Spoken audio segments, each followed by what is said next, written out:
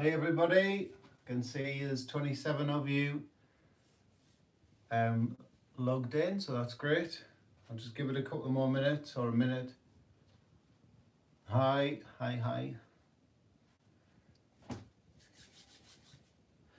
Everybody okay? Has everybody had a good week so far? Hey, VB03.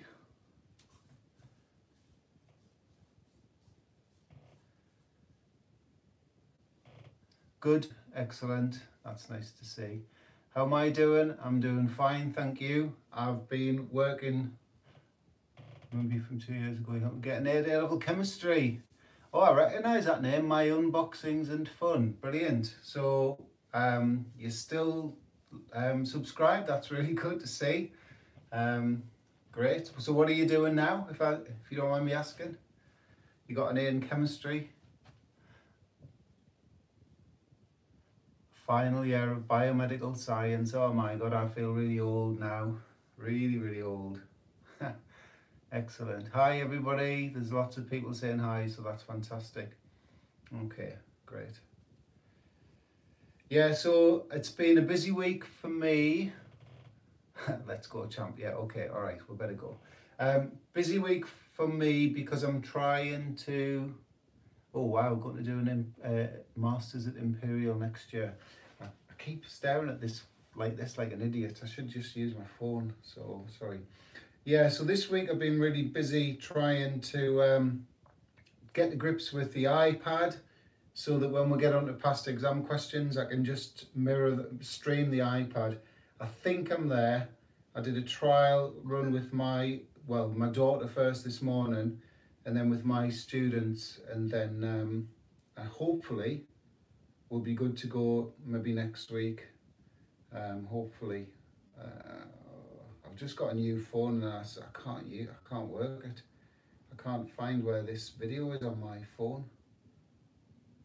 Sorry, I'll just keep talking and rambling on. No. Right, not to worry. I should do this before I actually switch on, shouldn't I? Right, okay, this is not good, so I am going to just crack on with my lesson. I'm just going to have to stare at the screen. Ah, right. Are you can you do isomers next week? Are you the person that's just messaged me? Because that was the first thing.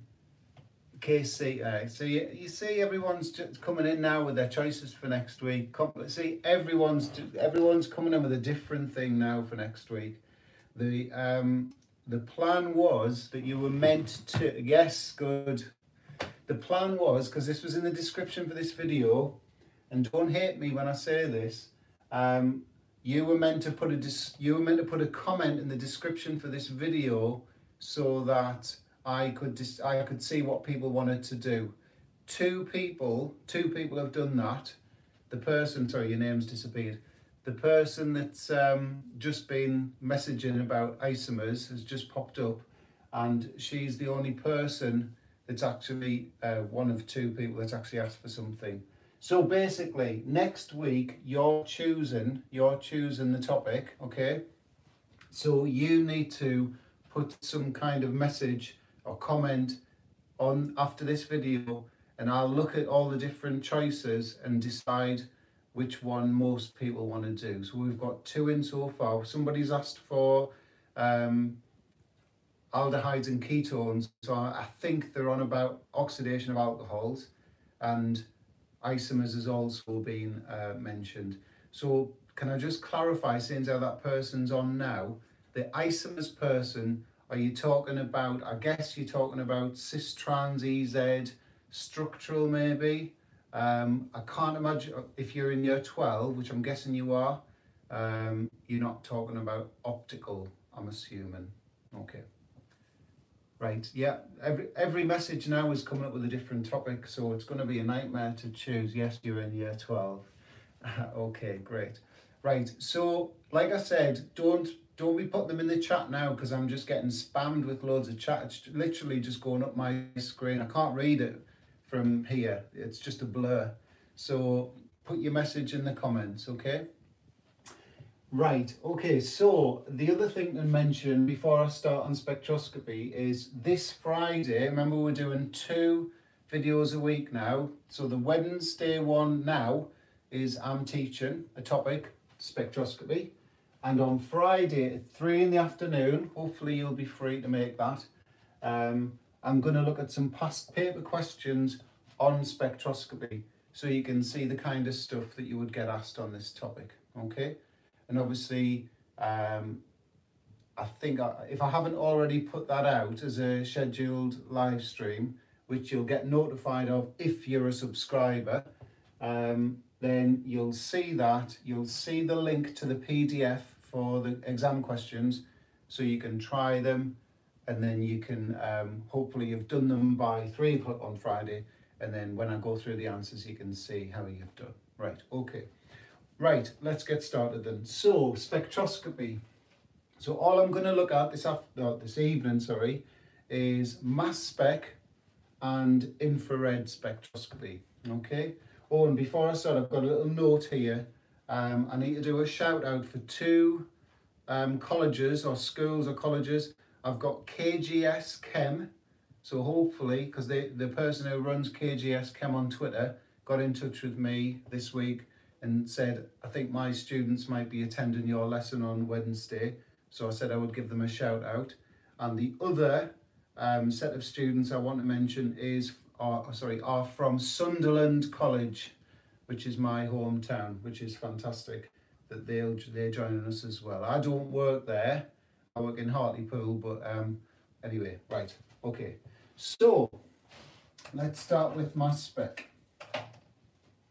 So mass spec basically tells us 2 things about a molecule, organic molecule. So number 1, it tells us the MR, and we know that from the molecular ion peak. Okay, so I'm just putting MIP to save a bit of time. Okay, so we know the MR from the molecular ion peak, and that's the peak furthest to the right. Now, there's a little bit of extra stuff I need to say there, okay, but furthest to the right is the molecular ion peak.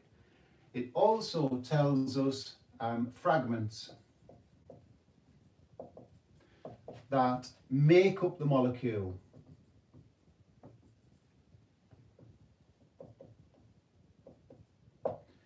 So obviously I'll illustrate all this with some spectra on the board, but we can tell what the molecular ion peak, how heavy the molecule is, what its MR is basically, and bits of the molecule, and we call them fragments. So that's the sort of jargon term for the fragments. And when I teach this in class, I always tell the students to think of the molecule as like sort of Lego, bits of Lego joined together, okay? And we can tell that from the other peaks.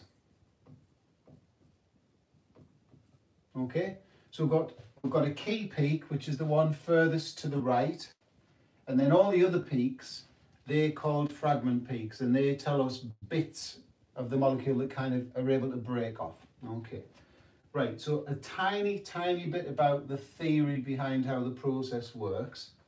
Okay, so organic molecules, I'm following my notes here, but I've just kind of summarised the notes on these things here. So organic molecules are fired with electrons. Okay, so kind of electrons are shot at the molecule, and that's from what we call an electron gun. That's actually what it's called, okay, from an electron gun. And what that does is, if this fist is the molecule, the electrons come in, and the point of that is to knock an electron off the original molecule and give it a positive charge. Okay, So organic molecules are bombarded with electrons from an electron gun, and this knocks out one electron. Now sometimes, I'll talk about this in a second, sometimes 2 electrons might be knocked out, but the questions that have been asked over the last few years haven't dealt with more than 1 electron being knocked out. So we'll just keep it, you know, as per what the specification says, 1 electron's knocked out, okay? And that's going to generate a 1+ ion. Okay, so if something loses an electron, it becomes positive, 1+, yep. Okay, and obviously that's a fancy term for that is a carbocation. Okay, you'll see why I'm mentioning that, because one of the questions that I'll be covering on Friday uses that term. Okay. All right, so basically just to summarize then, so if we think of our organic molecule as formula X, okay, so electrons are fired at X, and 1 electron's knocked out, so it becomes X+, and there's that electron that's been knocked out, okay? Now, if you think about it, because the molecule's lost an electron, it's now got an unpaired electron, so technically it's also a radical, okay? Now that's gone off, I've been teaching a long time now, and that used to be tested many years ago. That's gone off the syllabus now, and I've checked OCR and AQA. It's not on anymore, so I'm just going to lose that radical dot, okay? So that's basically the process that's taken place, okay? And so I'm running out of space here. What the mass spectrometer does is it measures what's called the mass to charge ratio, okay? So we'll just put that, squeeze that in the bottom here. The mass to charge ratio is measured by the mass spectrometer, so M/Z is the label for the x-axis, but because Z, that's the charge, because the charge is just 1, then whatever you get for M divided by Z, because that's 1, obviously M is the mass of the thing that it's detected, okay? So M/Z, M is the mass of the thing, Z is the charge of the thing, the charge is 1 plus, so M/Z is still just the mass of the species, okay? So basically, this is telling us the mass of the particle that it's measured, okay? Suppose, if 2 electrons were knocked out, you'd be dividing by, this could be a suggest question, I suppose. It's not on the syllabus anymore, but they could say, suggest what would be the case if 2 electrons were knocked out of the species. So if 2 electrons were knocked out, you divide them by 2, so then everything would half. So all of the peaks would sort of half in value, okay? But like I said a few minutes ago, that's not been tested for ages, so maybe they will, I don't know. I'm not an examiner, so I don't know. So that's basically how the process works. Right, so let's just rub that off, and we'll see if I can get away with leaving that on. Come up with some simple spectra then, or a simple spectrum. Okay, so let's suppose we had, I'll put that down there, ethanol. Okay, so CH3, CH2OH. Okay, so if you put that in the mass spectrometer, what you would see, what would happen is your CH3, CH2OH gets fired with electrons, 1 electron gets knocked out, and it becomes CH3, CH2OH plus charge, because that's That's the most common loss of marks that I see. And there's the electron that's been knocked out. Okay. You can put that in a square bracket if you want. So obviously ions are often put in square brackets. You don't have to, but anyway, they're on the board now, so I'll leave it on. Okay. So this is the beginnings of the mass spectrum. So this is the mass to charge ratio axis. What's the MR of 2 carbons, 6 hydrogens and an oxygen? It's 46. And so that's what you would see. If there was only one peak in the mass spectrum, you would see a peak of 46, okay? The furthest to the right. So that's the molecular ion peak, okay? So what I tell my students to do, as soon as they see a mass spectrum, what you need to do is look at the peak furthest to the right. It's the first thing you should look at. What's the peak furthest to the right, okay? Now, I just want to make a little point here. Sometimes you might see a tiny, I don't know if you can see that from your, whatever you're watching on, but sometimes you might see a tiny peak.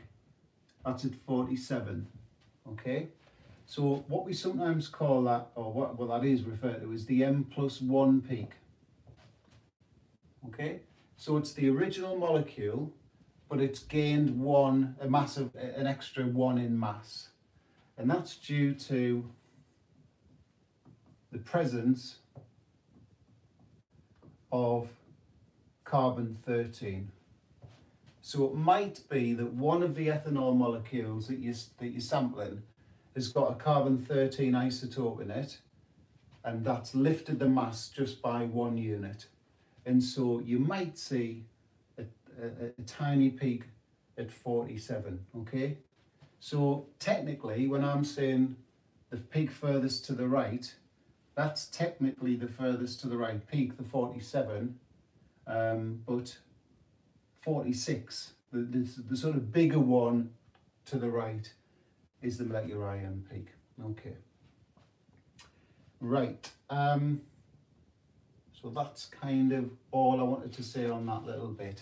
I'm just going to see, there's loads of stuff going up in the chat and I can't really see from, I'm just going to get out of the shot so I don't look like what people are saying. So I can see no chat now. It's typical, isn't it? I'll move out of the camera and nobody says anything. Was that okay? I'll just ask it, was that okay kind of question and wait for somebody to go yes. Is there always an M+1 peak? Not always.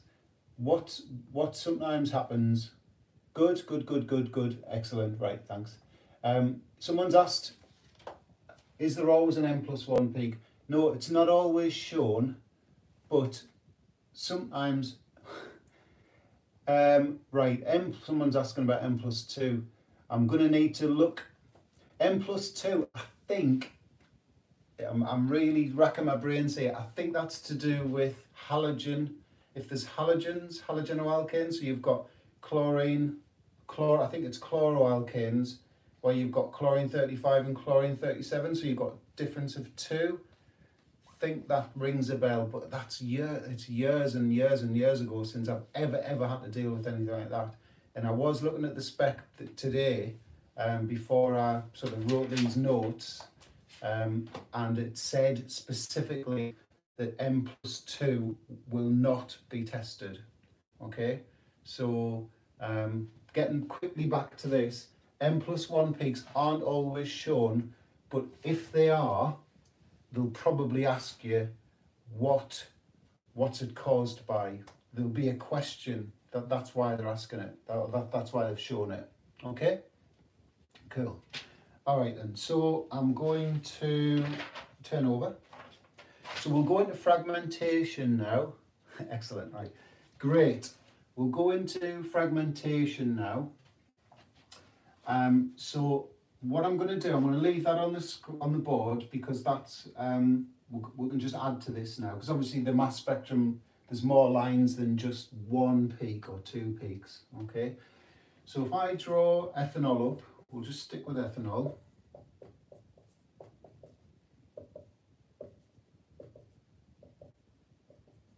So that there, obviously with a positive charge, let's just do that. That has caused that peak there, okay? What can happen is, remember, this has been fired with electrons are absolutely, you know, bombarding this, firing into that.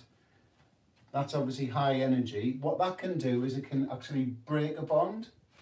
And so therefore, let's just imagine, okay, let's just pick out the pair of electrons in that carbon-carbon bond there.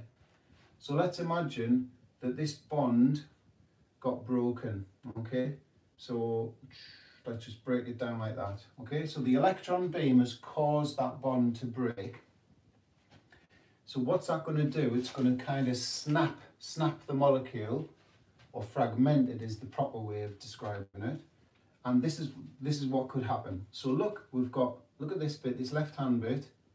This is a CH3 methyl group. Let's give that electron there. So this is a radical, okay? Let's make this bit here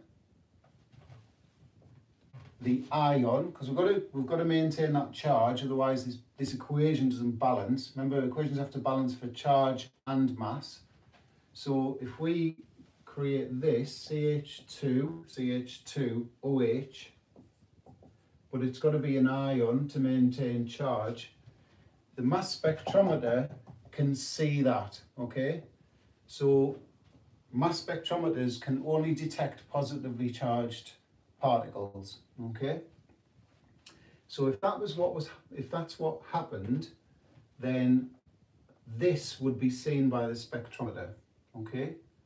So what is the mass of that thing there? So that's carbon 12, 13, 14, 15, plus another 16, that's 31. So if we come down here and just put a line at 31, that's due to this fragment, CH2OH plus, okay? I'm just going to label this up. So the molecular ion peak is obviously CH3CH2OH plus, okay? Because sometimes you get asked to write the formula of the species causing the peak. So obviously you've got to write the formula of the thing, and don't forget the plus charge. Now, fragmentation is a really complex process, and it's I don't want to say dumbed down for A level, but it's massively simplified for A level, okay? So basically, the positive charge could either be carried by this particle here, so the way I've drawn it, it could do that. It could do it the other way, okay? So, or, we'll just say, or, we could get the methyl radical carries the positive charge, okay? And that would mean that this would be a radical, CH2OH radical, okay? Now, if that was the case, that's what the spectrometer would see. So therefore, you also, and it's really common in organic mass spec, you also would see a fragment at 15, 12 plus 3. So, and that's due to CH3 plus, okay? Now, A-level's not going to ask you which one is more likely to form, okay? Both are possible.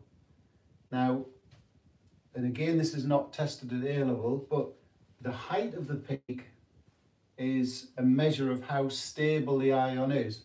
So the more likely an ion is to form, hope this is making sense, the more likely an ion can form and carry that positive charge, then the more of those particles would exist, and then the peak would be taller, okay? So let's just say this one's more likely, and so therefore you get a taller peak, okay? There's one thing I suppose you could liken it to is, you know, when you do the stability of carbocations that form in electrophilic addition. So when you've got your alkene mechanisms and Markovnikov's rule. So it's kind of linked to that. Some positive ions are able to spread the charge out better than others. And it's kind of what's going on here. Okay. Well, basically, I've got written here, top tip from me, always start with your molecular ion. So this thing here, always start there and then just break a bond. Okay. So I suppose another thing, if I change coloured pen here, so if I go to red, let's break this one here, okay, this bond. So I need to rub all this out. So what could happen now is you could get CH3CH2. And let's make that the radical. So we're not going to see that if that's the one that forms. And let's make the OH bit the ion. So you'd see that 16 plus 1, 17. So you're going to see, and depending on how stable that is, it's going to determine the height of it. So let's say it's not that, not massively stable. You're going to peak at 17. Okay. And then let's do the converse of that. Let's give that the positive charge, CH3CH2 plus OH plus, sorry, that's a radical, isn't it? Okay, so we're going to see that one now. So what's that got a mass of? 12, 24 and 5, 29. Let's say that's quite stable. So it's quite tall, 29. So that was OH plus, and let's say that's C2H5 plus. Okay, so all I wanted to make a point there is fragmentation can just chop the molecule up as and when. Okay, you always get a positively charged and a radical. Okay, so that's kind of that's another sort of key part of this. Right, I'm just going to look at the chat now. So again, I could see loads of things firing away while I was in mid-flow there. No, you don't have to put Rebecca. Hi, Rebecca. Sorry. No, you don't have to put brackets around the ions. How many of them are there? Well, if you do a Google search on the mass spectrum of ethanol, you will see there's loads and loads of peaks that you could put. I mean, there's fusible for that one. You could chop it there, you could chop it there, and I suppose you could just lose a hydrogen and chop it there. But check them out on can any molecule fragment? Yeah.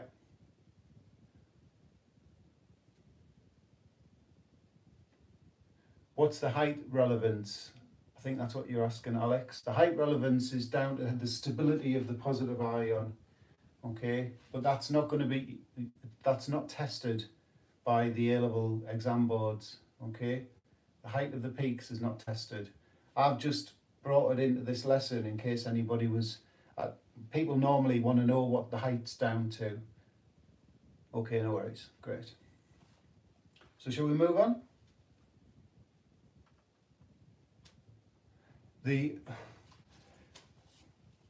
Why aren't radicals charged? If I put a charge on that, the equation wouldn't balance because it starts off as 1 plus there. If I put a charge on both of them, then you'd have 1 plus and 2 plus. It doesn't work. Is my very off the top of my head answer to that one. Okay, I don't know who's asking me the questions now, so all right, great. Right, so we're nearly finished with mass spec. Just checking the time. I'm just going to talk a bit more about how fragment peaks are useful.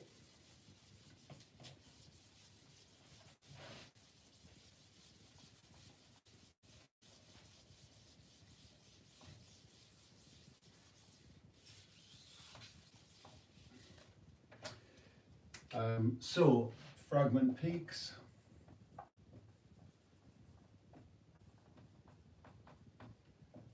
Are useful. The first reason, this is the longer reason, they help us distinguish between structural isomers. So I'll just put put that in. Distinguish between structural isomers. So the examples I've got for this little exercise are proton 1-ol versus proton 2-ol. Okay, so I'm just going to quickly draw there.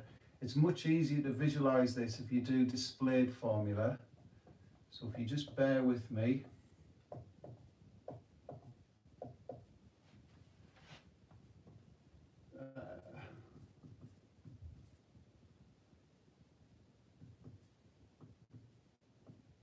Sorry, that's not very straight bond.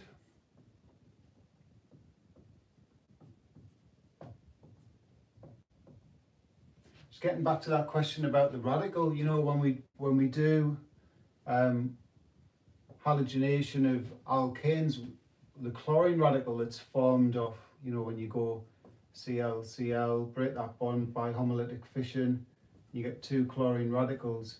There's no charge on that, because that essentially is just the chlorine atom with no overall charge. It's got the same number of electrons as protons.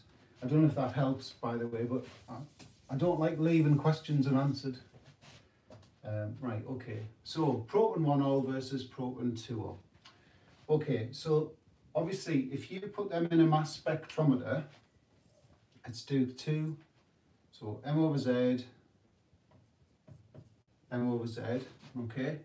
They've both got the same MR, because they're structural isomers, so they're both going to show a molecular ion peak at 60, okay, so MIP, that's at 60, MIP.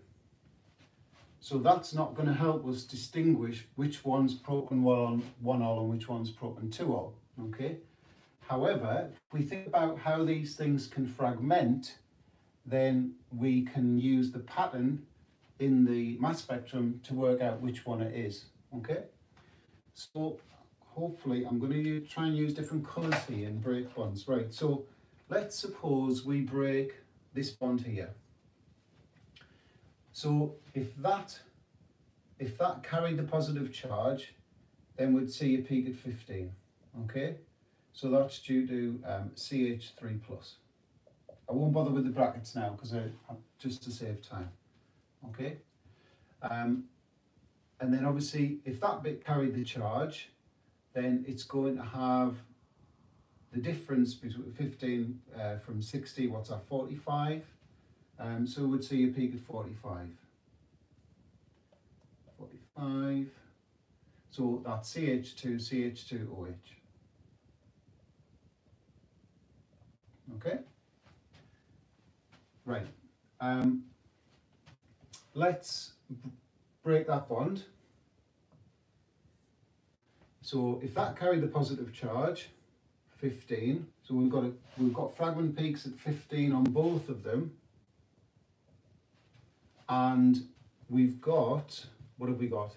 CHOH, CH3, okay, which is essentially going to have the same masses or mass or charge as CH2, CH2OH. It's going to have the same MR, so that's also going to show a peak at 45, okay? So CHOH, CH3+.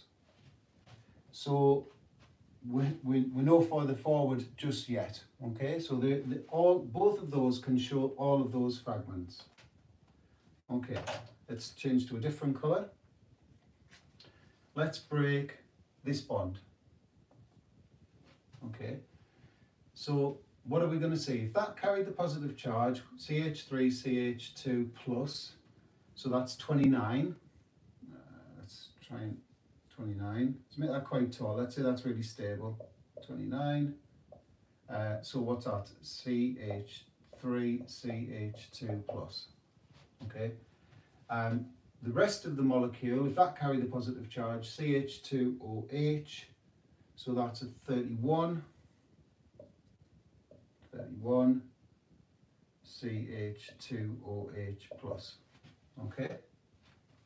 Right. Let's have a look at this molecule. Can we fragment that? Can we break a covalent bond and generate a fragment with an MOZ value of 29? And the answer is no, we can't. Okay, so this would not show a peak at 29, and it would not show a peak at 31. You can't do it. So fragmentation can help you distinguish between structural isomers. So they've got the same molecular ion peak, because they've essentially got the same MR, because they've got the same number of atoms, they're just arranged differently. But the way they fragment is different, and so you get different patterns. Okay, so that's the first usefulness of fragment peaks. And then the other thing to say is each organic molecule has a unique fragmentation pattern. Okay, so it's like a fingerprint. So these mass spectrometers are all linked to spectral databases, big massive computers with huge library of molecules that they've already analysed, and it's just stored in the library like a DNA database kind of thing. And all it does is it just goes and looks for the match. And if it can find a match, it'll go, yep, that's this particular molecule, because it's got the same fragmentation pattern as the one that we're looking at right now. Okay, so the second thing, I'll just write that up, number 2 is fragmentation patterns are unique to the molecule. Okay, therefore they are linked to a database. Okay, right, that in my notes, that's the end of mass spec. So if we've got any questions in the chat before I move on to infrared.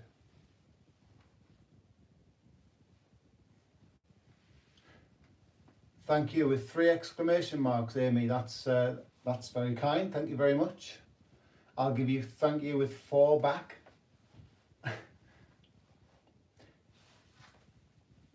Just out of interest, is there anybody in the room right now who's never been to, who just hasn't, because of lockdown, hasn't done mass spec yet? And because I know of one particular college where the students haven't been taught this yet, and so they're either having to teach themselves it from a textbook or videos, or going on to YouTube. And you, right, Zara, well, I've taught you it. Hopefully it made sense, but hope you taught it yourself. So hopefully, we haven't finished the content yet. Okay. Well, hopefully, you'll go to a textbook after this lesson. Did it before lockdown. I didn't understand it when I did. Kyle, okay, do you understand it now? We rushed it a bit. I think it makes sense. Yeah, I'm going to start A2 with my students probably after what would have been half term. So, okay, great. Excellent. Right. Cheers, crazy. You didn't do it, Jessica. Right, okay, fair enough. Well, as long as it makes sense now, hopefully, or it starts to make sense. Obviously, it might be that I've gone really quickly through that. I've been going 38 minutes and I've taught what I would probably take a couple of lessons over. So it's obviously, it's going to be hard, but if you go to the notebooks, go to the textbooks after this, great, okay. Right, infrared.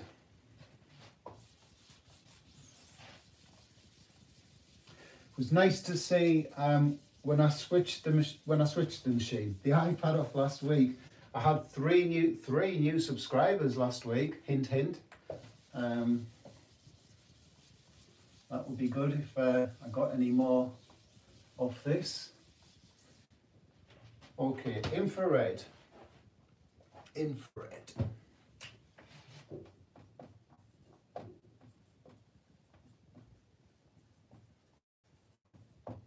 Infrared spectroscopy. Okay. Right, okay, so we've got a little bit of background here, and I'll bear in mind some people have probably never done this before.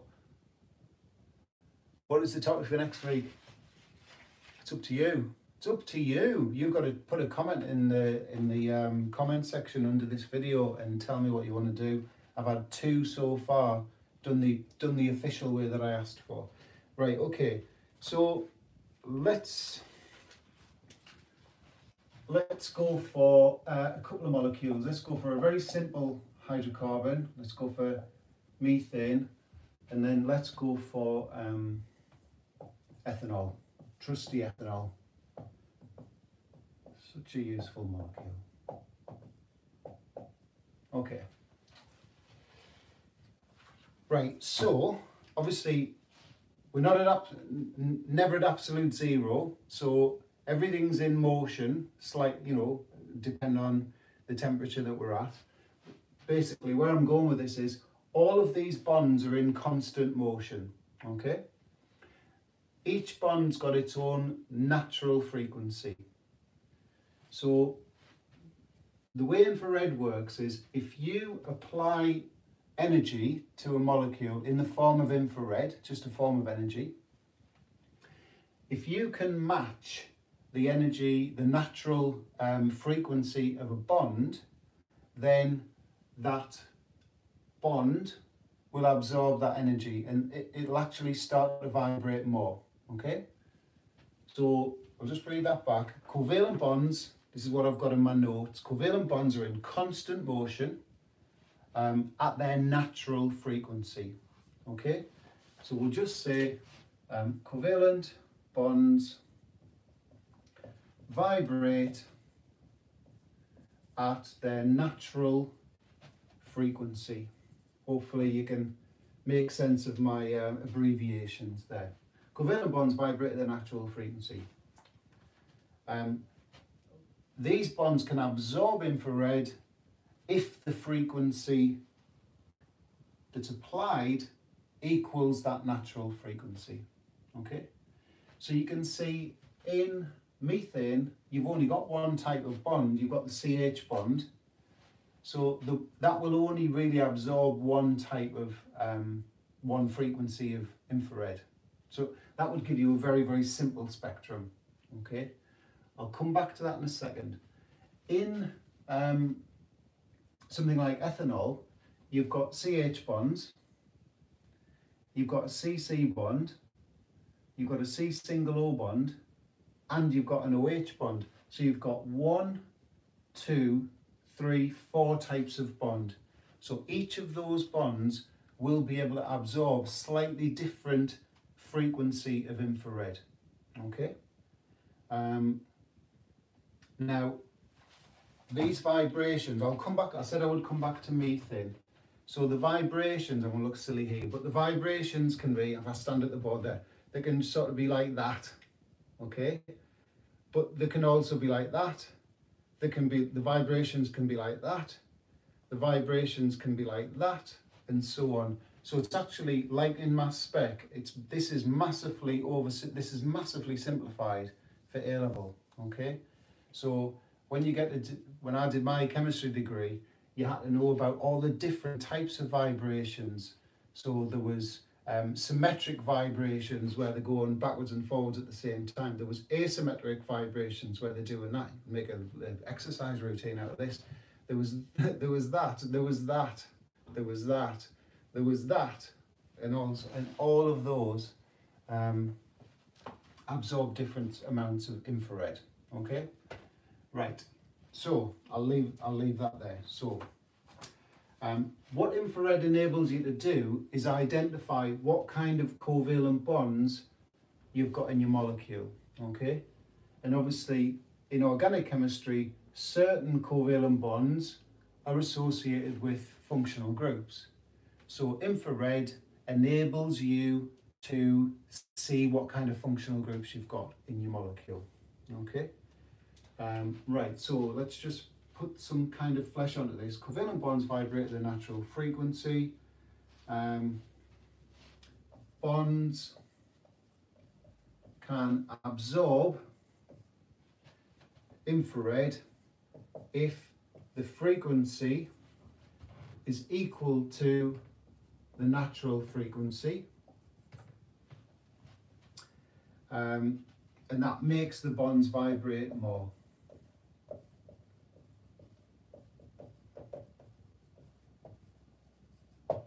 Now, I wasn't going to do this, but I am going to do it. The analogy I use is dancing, okay? So if I'm out with my wife, which isn't very often nowadays, but if we go out and a song comes on that she likes, so she kind of absorbs that music. Hope this makes sense. And you can see she starts to move around and she's dragging me onto the dance floor, and I'm like, oh, I don't want to go on, I don't want to go on.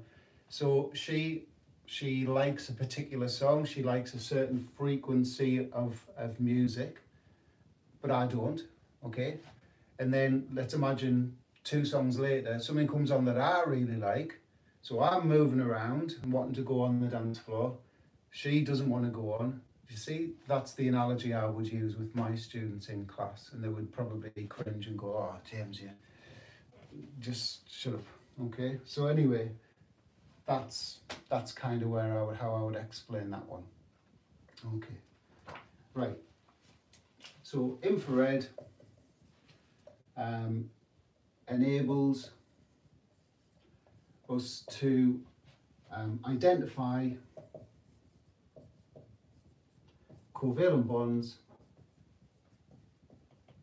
present, and therefore, most importantly, functional groups. Okay. So, let me rub this off.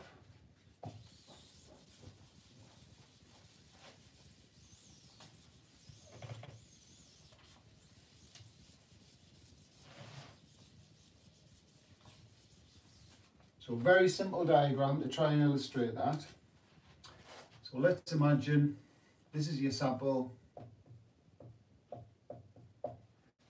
This is a detector.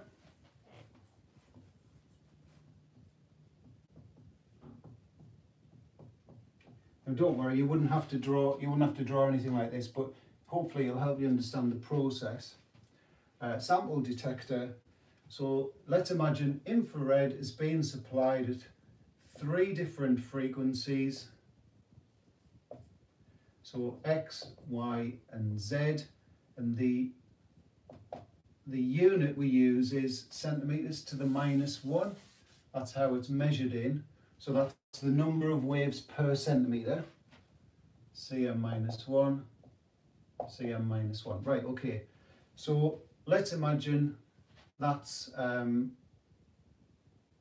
the bonds in the sample they don't absorb, none of the bonds have that frequency, and so that just passes straight through, and it hits the detector. 100% hits the detector. Transmittance is called. Transmittance. So all of that frequency gets to the detector. Okay, let's imagine there's a bond in the molecule that likes, I shouldn't really use that term likes, that has the natural frequency of Y centimeters to -1. So what's it going to do? The bonds are going to absorb that frequency, and so not much of that will actually get to the detector because the molecules absorbed it and made the bonds vibrate. So let's say only 5% hits the detector. Okay?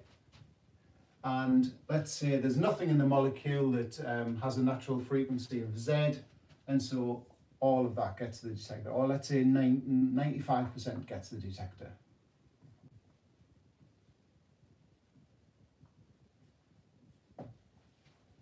Okay, so let's translate that. Well, what would that spectrum look like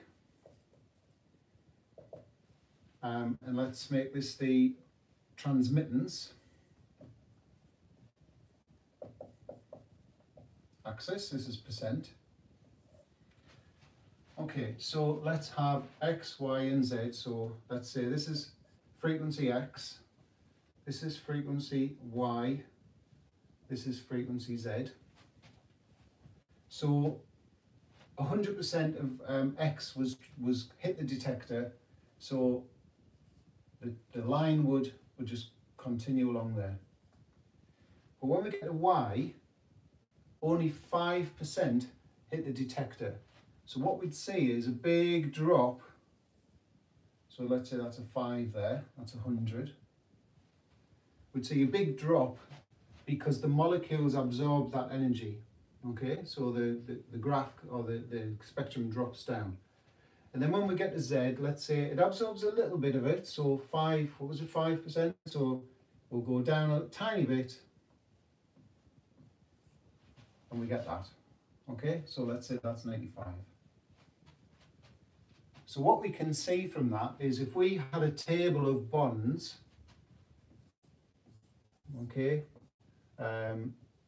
Cm minus 1, so X, Y, and Z, whatever these values represent.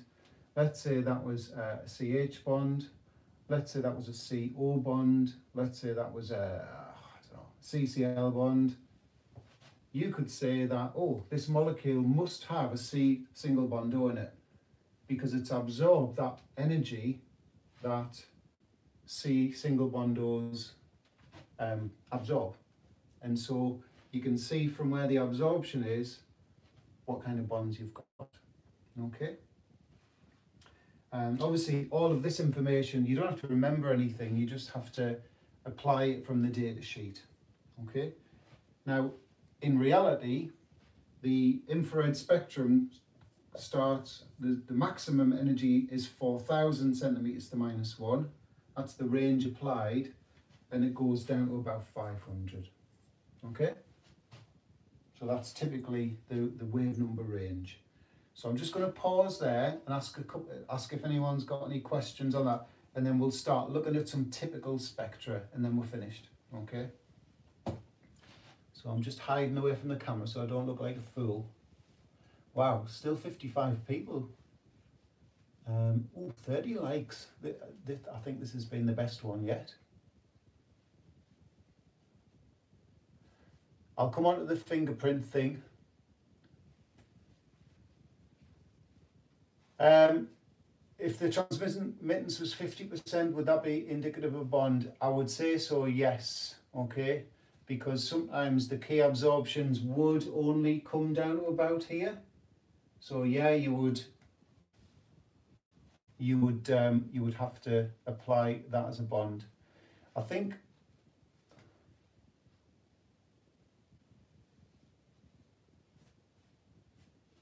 okay, right. I think the questions now are probably, I might probably end up answering these questions with some spectra. Okay. Right, I'm coming on to all of that. What causes broad peaks? I'm coming on to all of that. Right, okay. It's basically, very quickly, a broad peak's caused because the bond has a range of frequency that it vibrates over. Some bonds vibrate in a set frequency, some kind of have a bit of a range, okay? But again, remember, this is really simplified down to, I know when I taught this to my students, some of them were really overthinking this, massively overthinking it, and thinking they had to talk about every single tiny little peak in absorption on the spectrum. There's only certain peaks that you know, absorptions you should call them, that you need to worry about. Right, okay. So let's start looking at some spectra.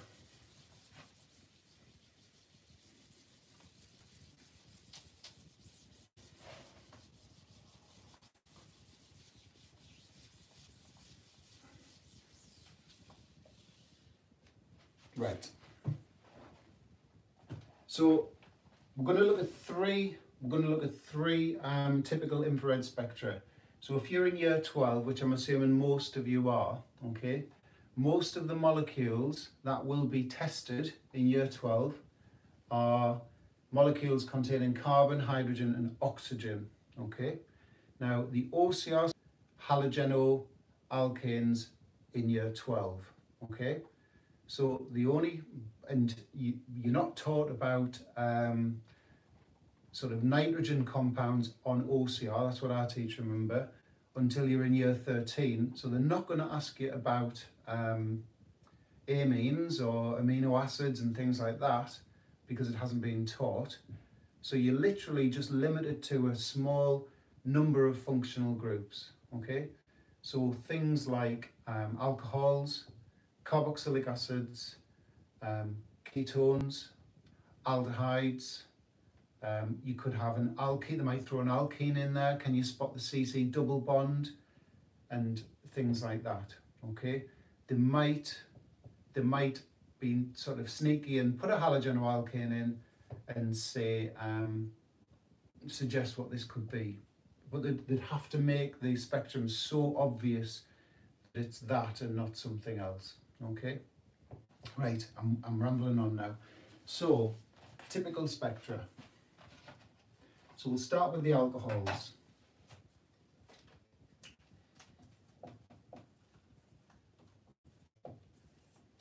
And the thing I've written here to stress to people is, top tip from me, do not try and analyse every single absorption, okay? There's literally 2, maximum 3 absorptions that you would need to pick out if you were talking about an infrared spectrum. Literally, that's all you would have to pick out, okay? Right, so I'm just going to focus on the key ones that you look for, okay? And I know somebody mentioned the fingerprint region, so we'll talk about that in a second. Right, so alcohols first. I'm hoping you can see that okay. I'll sort of point things out, or I'll write it on the board. So we've got, remember, the maximum is 4,000 and the minimum is 500 centimetres to -1. I have got that on there, but you can't probably see it from there. Okay, so there's basically 2 key absorptions for an alcohol, okay? 2 key absorptions. One of them is the most important one, and that's that one there, okay? So that's starting at about 3,200 and it's going to about 3,600, okay? So 3,200 to 3,600 cm to the -1. That's due to the OH bond. Due to OH bond of an alcohol. And I always tell my students, don't just say OH, say OH of an alcohol, okay? Because there's another type of OH bond that you could be tested about, and if you don't specify what you're dealing with, then you could lose a mark, okay? So that bond there, that absorption there, this one here, I don't want to write on that, but okay? So look at the shape of it. It's quite broad. It's not massively broad. You'll see how broad they can get when we look at the next spectrum. So it's fairly broad, but the sort of shape profile I would class that as having is it's quite smooth, and it's kind of curved, and it's wide-ish. Obviously you can't say wide-ish in an exam, but you get my point, okay? It's not spiky. So if I just draw under there, a sort of another kind of thing you could see something like that, or you could see something like this,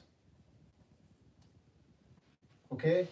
So if you got something like that in the same range as that, that's not an OH, okay? And if you're going to do these questions for Friday, you will see exactly what I mean by that, because I've deliberately chosen questions that are picking up on these things, okay? Right, so that's the first thing to note. The second thing is, in an alcohol, you've also got a C single bond O, all right? Now, the trouble with the C single bond O is it occurs around about, now I've got this written down, obviously you don't have to remember these values, 1000 to 1300 centimetres to minus 1, okay? C single bond O.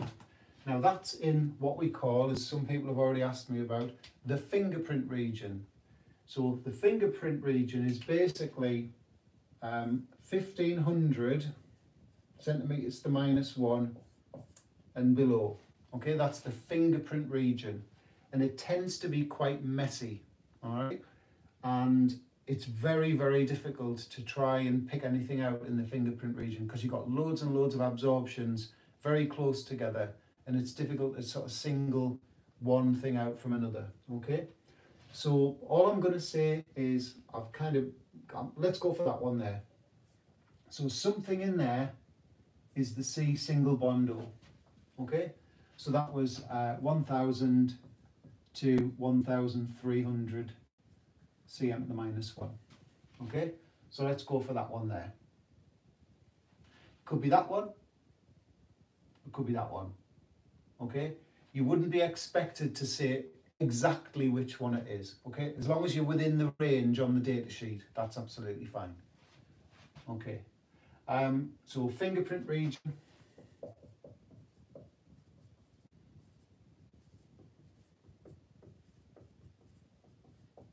And I was going to say this at the end, but may as well say it now. That is also unique to the molecule. So if you've got a database linked to your spectrometer, it'll just look for the match and find what the molecule is from the fingerprint region. So it will just analyze that, and that's unique to that molecule. Okay.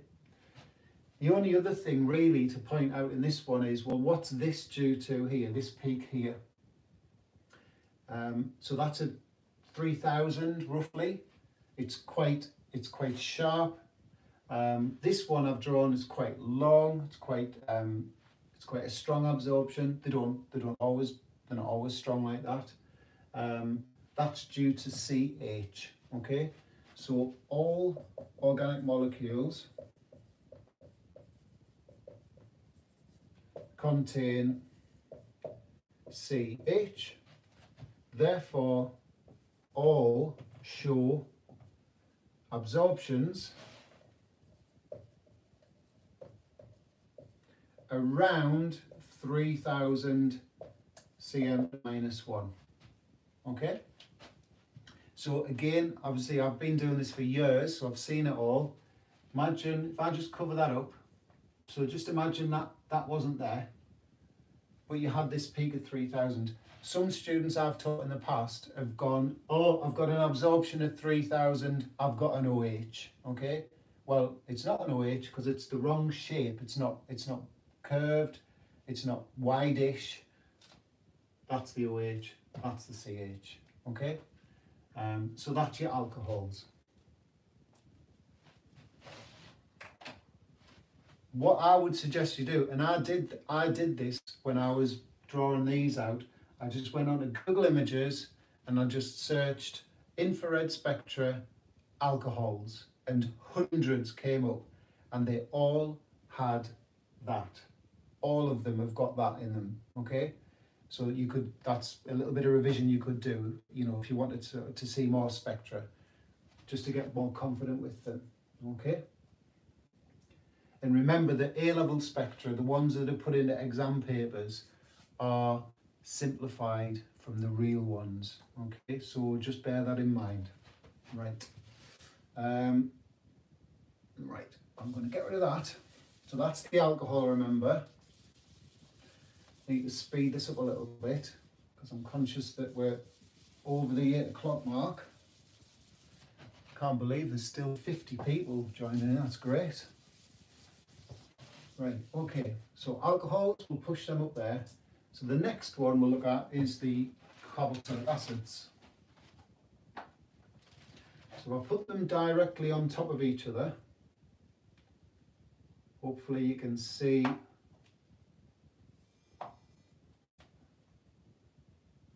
the comparison, okay?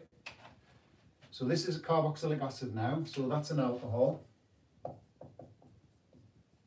This is a carboxylic acid.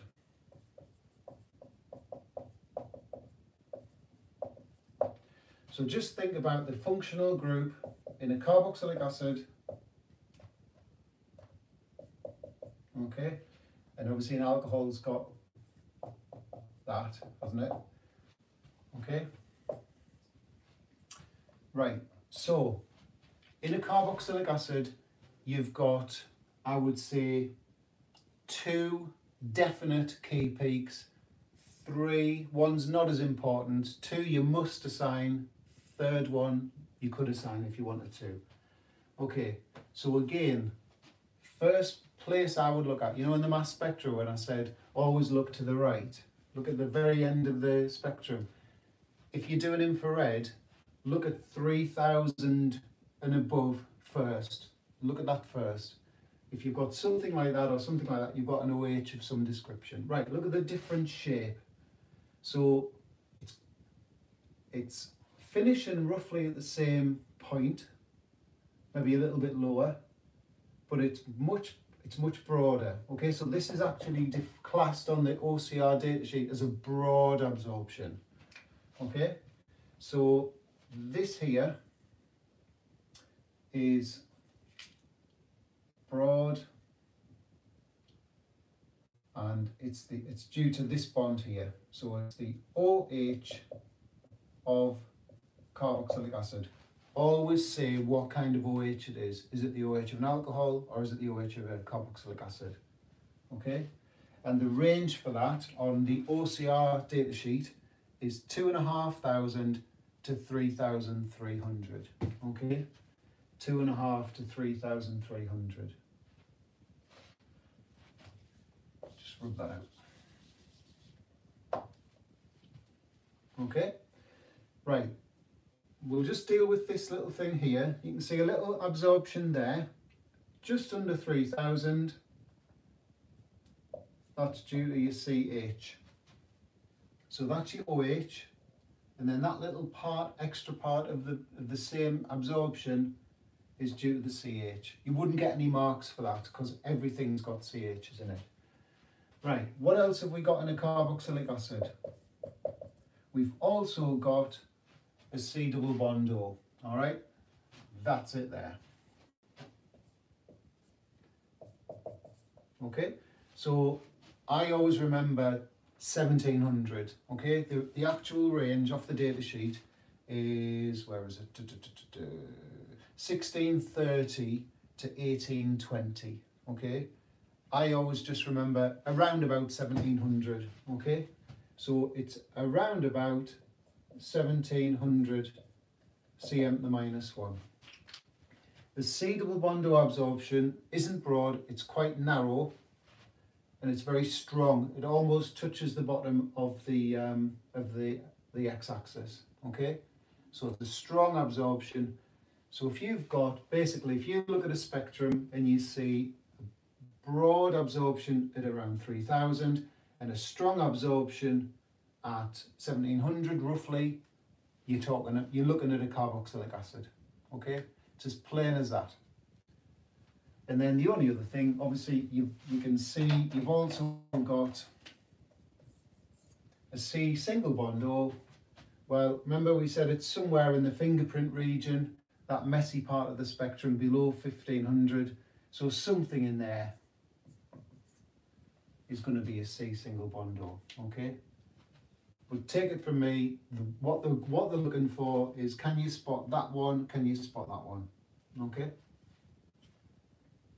So that's your carboxylic acid. And then the final one that we're going to look at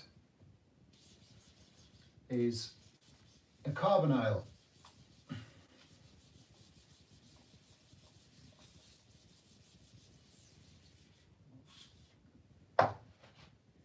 Okay, so I'll get that.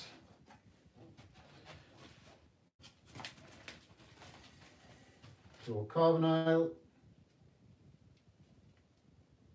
So it could be something like ethanol, or it could be propanone, something like that. That'll do. Kind of lined up. So carboxylic acid. And this is an aldehyde, carbonyl. So in other words, aldehyde or ketone. So typically, if it was an aldehyde, you'd have C double bond O with an H on. If it was a ketone, you'd have a carbon with this double bonded O with carbons either side. Okay? So both of them have got this key bond, C double bond O. Well, didn't we have one of those in the carboxylic acid? Where did it appear? 1700, 1700. So that is obviously your C double bond O.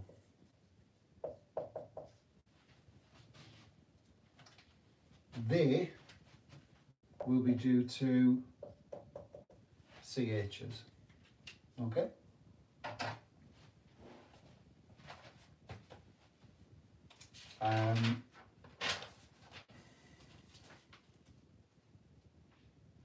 Yeah, so I mean, I'm on my final page of the notes here, so I'm going to stop in a second. Typical, I've just written down here, typical exam questions for AS chemistry, first year chemistry. Organic compound, that tend to say an organic compound has contains C, H and O, blah, blah, blah. So my top tip would be look at 3000-ish, look at 1700. If there's anything else that you can pick out, do it, but don't try and pick out every single absorption. You're wasting your time, honestly, wasting your time. And I've just said, if it mentions an alkene, look out for a C double bond C, okay, but they will make that fairly obvious. If it does mention that it's a haloalkane, then you could start looking for a carbon halogen bond. I think earlier I said that they wouldn't test on infrared, they wouldn't test for carbon halogens. That's a slight mistake. They wouldn't test for it on mass spec. That's what I meant to say, which I've already said. And obviously once you get into year 13, you'd study more functional groups, and so the spectra start getting a little bit more complicated because there's obviously more stuff they could ask you for. Right, that's the end of what I wanted to say. That's been, what's that, 70 minutes, like that. Right, I can see same, lol, same. Oh, thank you, somebody said thank you. Thank you, sir, thank you, you're very welcome, pretty crazy.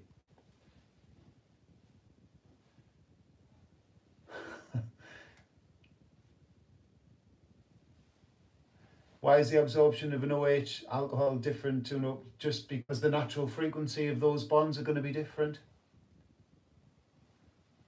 Legend, I bet. I wish, yeah. Thanks anyway. Yep, it's really nice. I'm seeing the same names popping up.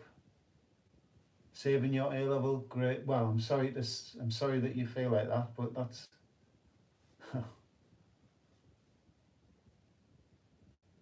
Ah. Right, yes, I do know Ruth from Greenhead College. I met her a couple of years ago because I used to work with Mo, who was your vice principal. So I don't know if you're in contact with Mo, your name's disappeared now, but if you're in contact with Mo, say that you have just watched one of my lessons, because I know Mo very, very well. Alex, my teacher set your videos as my lessons. You'll be sick of me, I bet. Where can you get the questions on this? I'm going to post, I don't know if I've done it yet. Oh, there's millions of messages, sorry.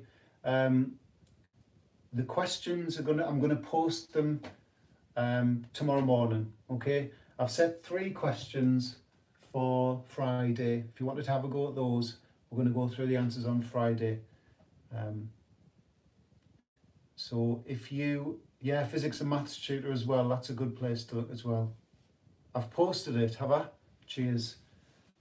So you must be subscribed and you know that I've posted it. You've printed them already? Wow. Get you. That's great. I haven't got a printer. Am I going through? AS only on the live streams.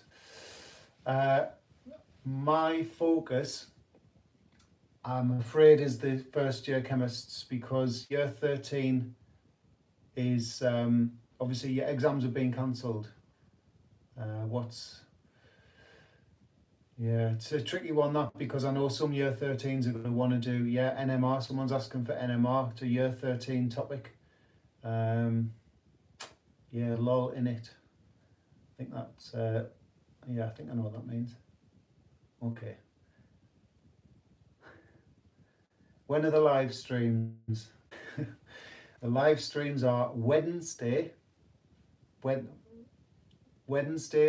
at 7 and Friday at 3. That's what I'm going to do. Currently teaching myself KP. Yeah, cool. Now, while there's still 44 people on, now I remember last week somebody asked me to go through something, and I said, have you not watched my video on that? Because I have made over 600 videos where I'm teaching all of the topics on A-level, all of them. So if you go to I don't know if you're on Twitter, but if you go to Twitter, my pinned tweet is my index doc. Okay, so it's a Google Doc, and it's got every single video that I've made in a table under each topic. So if you're wanting to study NMR, go to the NMR part of the doc and click on the links. They're all there, and you just click and watch the video, and hopefully that'll help you. Because I've only just started doing live streams, so you know, people have used my stuff for years now, and I always get nice messages back in August after results day saying, I've got a really good grade and I think you might have helped, kind of thing. So I don't want to brag at all. So yeah, you have that document. You're the isomers person, aren't you? Maybe we should do isomers next week for you. Right, I have not had any, well, in Sunderland we would say I haven't had my tea yet, which is my evening meal. Good, I'm pleased you like it. I'm pleased you like it. Good, that's what I like to see. Yep, that's great. Great, so hopefully see you all on Friday, 3 o'clock, and yeah, excellent. The document is class. Cheers for that. Yeah, good. Okay, yeah, so yeah, I'm rambling on now. Right, yeah, the numbers are going down now. There's only 41. Right, I'm going. Bye, bye. Have a nice few days. I'll see you on Friday. We say tea in Donny. Is that Doncaster? Yeah, you too. Keep safe. Yeah, you're welcome. No worries. Bye, bye, bye, bye. Yes, excellent. I know somebody from Doncaster. Anyway, right, bye. You hang up. No, you hang up.